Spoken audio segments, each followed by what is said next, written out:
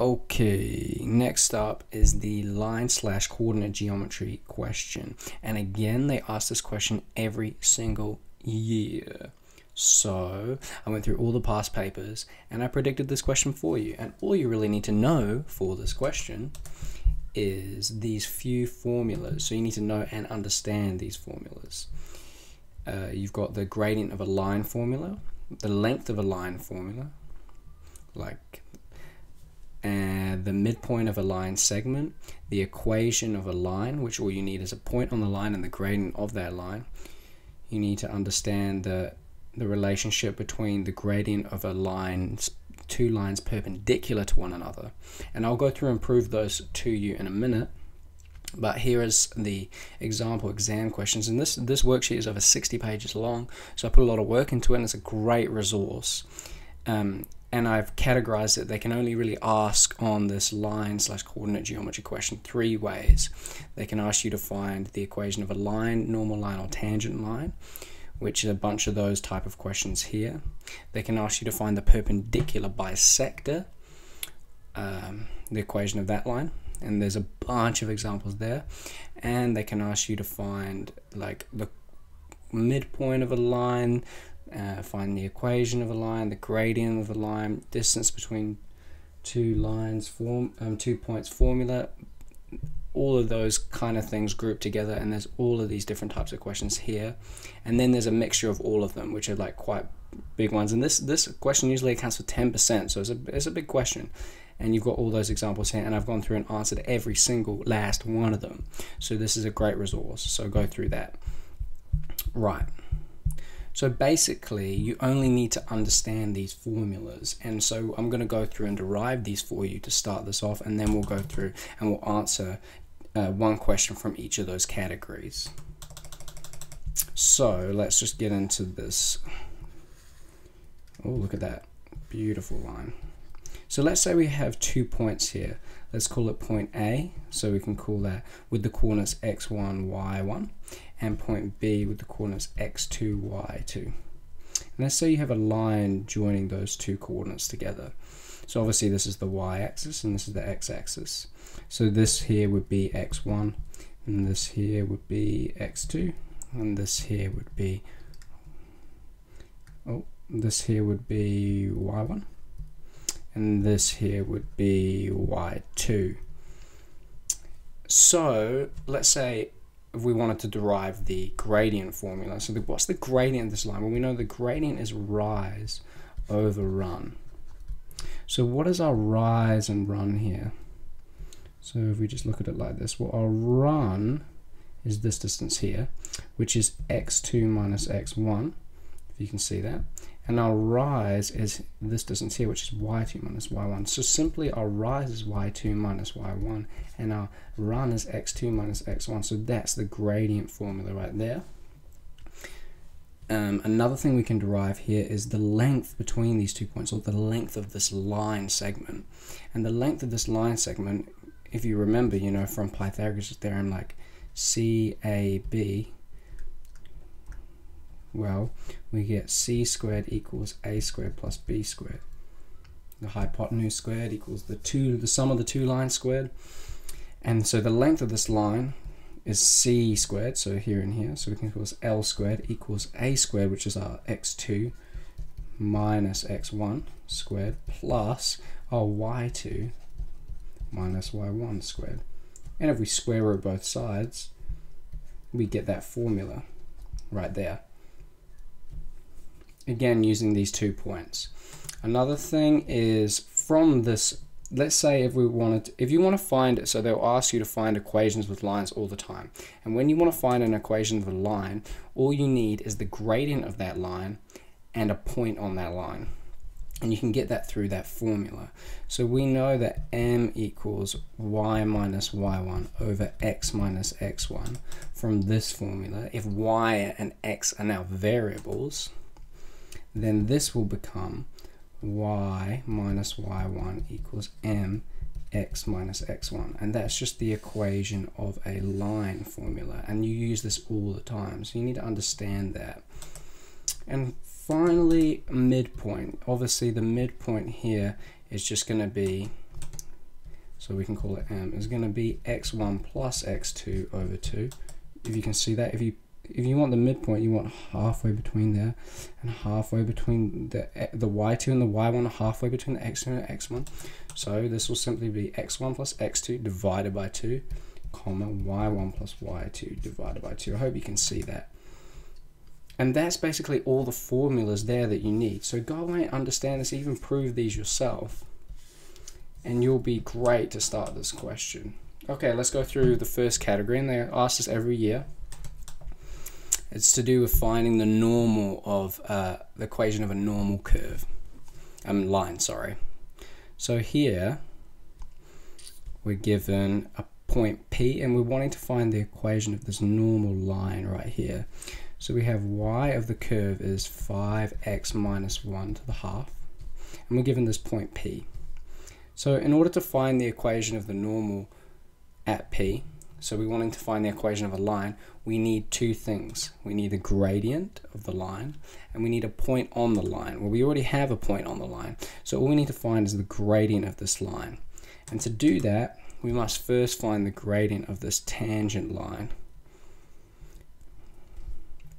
So the gradient of this tangent line at point P is, well, if we use our deep knowledge of differentiation now, after you watched my differentiation video and did my worksheet, this equals a half times 5x minus 1 to the negative half times 5. And we just simplify that a little bit. We get 5 over 2 times the square root of 5x minus 1. Now, if we want the gradient of the tangent line at the point P, then we do dy by dx at x equals 2, which equals 5 over 2 times the square root of 5 times 2 minus 1, which is just 9. Square root of 9 is 3, which gives us 5 over 6. Now, again, on the worksheet, this is the gradient of the tangent line at P, which is 5 over 6. So the gradient then of the normal line, we could call it m dash, is going to equal to minus 1 over, well, the gradient of this tangent line, which is 5 over 6. So it's the negative reciprocal. So the gradient of two lines which are perpendicular to one another, the gradient of this line is m, the gradient of this line is m dash. Well, m equals minus 1 over m dash. They're the negative reciprocal of each other. So this is negative 6 over 5. So now we have the gradient of this normal line and a point on the line. So point P is 2, 3. So now we can find the equation of the normal line at P. And that's just going to be y minus y1 equals mx minus x1. As seen above, we proved. So this is our x1 and y1, and this is our m. We call m dash if you want. So this is y minus 3 equals minus 6 over 5 of x minus 2. And you can expand this out if you want. We'll just times by 5 and make it easy. Make it look nice and slick. Minus 6 times this in, x minus 12, or plus 12. So then we get 5y equals minus 6x plus 27. So that's the equation of our normal line to the curve at point P. And they ask a question like this every year. And in the worksheet, I've got many different variations of this style of question. But it's always quite similar like that. Another thing that they really like to ask is to find the perpendicular bisector. So in this question, they're asking you to find the perpendicular bisector between the points 2, 7 to the line. So you've got a line here. Let's call this A and B if you want. Might make it easier to visualize. So if you have, let's say this is A and this is B, then the perpendicular bisector is the line which passes through the point perpendicular to the line joining A and B. We can just actually, 2, 7 and 10, 3. So this line and this line passes through the midpoint. This is the midpoint between 2, 7 and 10, 3. And again, in order to find the equation of this line, we need to find a point on the line and the gradient of that line. So a point on the line is going to be the midpoint between these 2 points here. So the midpoint between these 2 points, as seen above when we derived it, is just simply, x1 plus x2 over 2 and y1 plus y2 over 2. And this is your x1, y1, x2, y2. So this is simply going to be 2 plus 10 over 2, comma, 7 plus 3 over 2, which is going to equal 12 over 2 is 6, and this is 10 over 2, which is 5. So we've got now the midpoint, which is a point on this perpendicular bisector. This is the perp bisector. And then now we need to find the gradient of this perpendicular bisector. Well, we can find it from finding the gradient of this line joining these 2 points. So finding the gradient of this line, and then finding the negative reciprocal to find the gradient of the perpendicular bisector. So the gradient m of this line from our formulas is this, which equals our y2 minus y1 is 3 minus 7 over 10 minus 2. 10 minus 2. And that's just negative 4 over 8, which is negative a half. So therefore, we'll call m dash again of our perpendicular bisector is going to be negative 1 over a half, or more formally known as 2. So this is 2. So now we have the gradient of our perpendicular bisector and a point on our perpendicular bisector. So therefore the equation of perp bisector is simply y minus y1, which is this, which is 5, equals m, which is 2, x minus x1, which is the x coordinate of our point.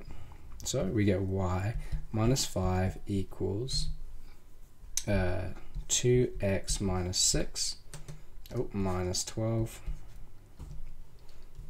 So we get y equals 2x minus 7.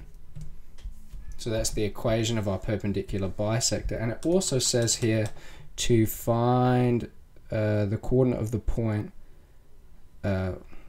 when it meets the x-axis. So when it meets the x-axis is when y equals 0. So when y equals 0, we get 0 equals 2x minus 7. So we get 2x equals 7. So it's when x equals 7 over 2, which is 3.5. So our perpendicular bisector intersects the x-axis when x equals 3.5. Okay, and finally is I think I call this the coordinate geometry question. It's another category, and I've got lots of examples, so you'll be able to see by doing lots of examples of each category what I kind of mean by this style of question. And here it sort of uses the gradient of a line and the distance between 2 points to in a question. So we've got these 2 points, and whenever doing these questions, I really recommend writing out what you know and just taking your time, because you can be given quite a lot of information in these questions. So we've got points A, which is at A2, and point B, which is at 3B. So the distance AB, so our distance, so we call distance between AB is equal to the square root of 125, and the gradient of the line AB, so we could say m of AB, equals 2. So find the possible values of A and B. Now write out what you know. You know the distance line formula. So the length of a line equals the square root of x2 minus x1. Let's say if you didn't know where to start here, just write out what you know and then see what you can do. And then we know the gradient of a line formula. And it's always using the same formulas, guys, so understand these formulas and you'll be fine.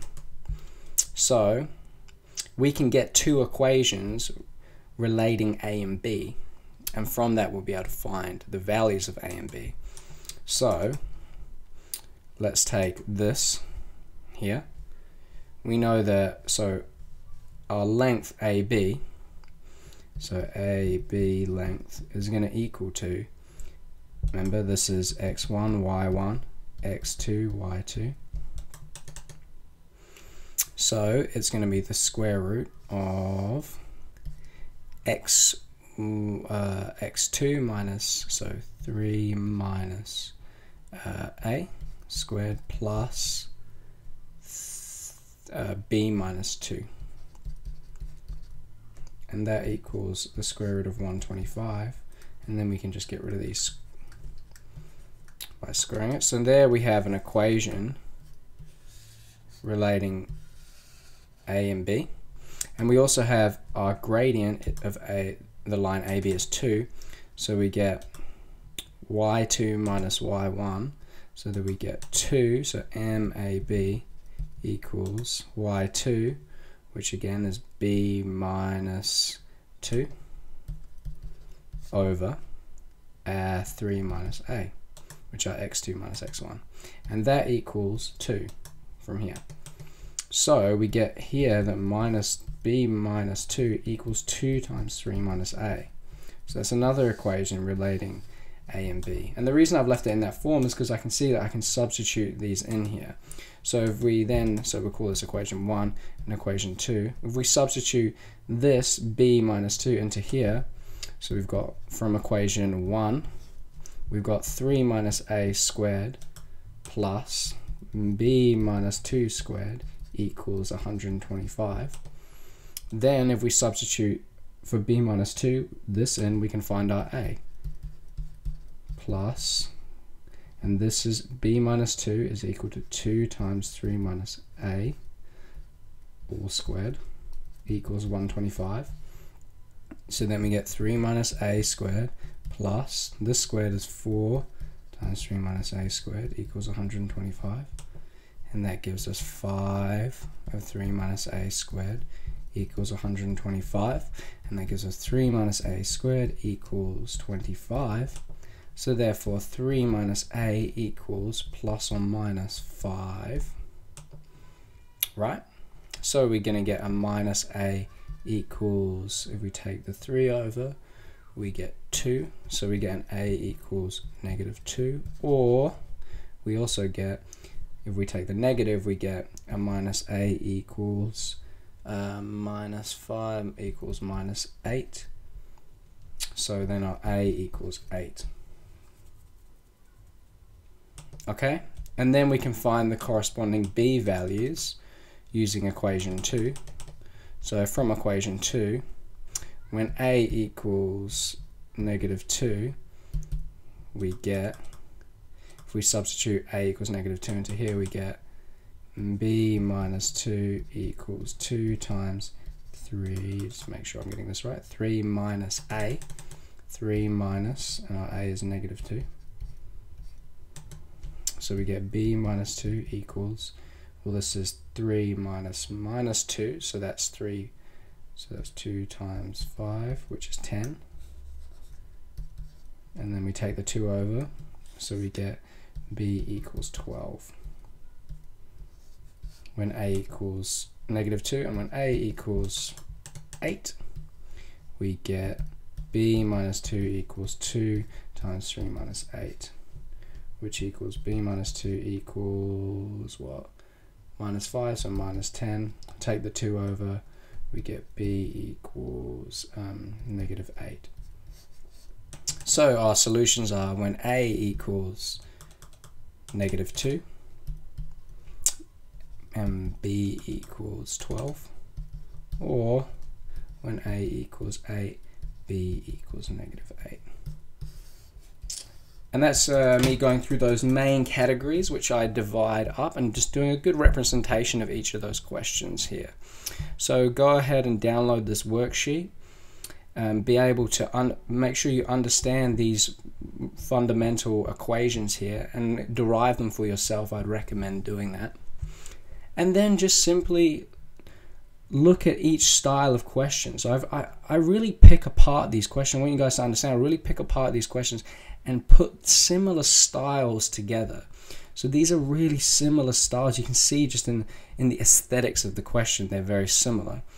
And here they're finding the perpendicular bisector. It's all finding the perpendicular bisector. 7 marks, 7 marks, all answered for you. These geometry questions, these are coordinate geometry questions, all involving midpoints, distance, you know, equation of the line, this sort of stuff. And then the really big ones are when they mix them all, and they mix and match it all together. And that is all of those done here for you. And I've answered them all below. So there's heaps and heaps of my answers there.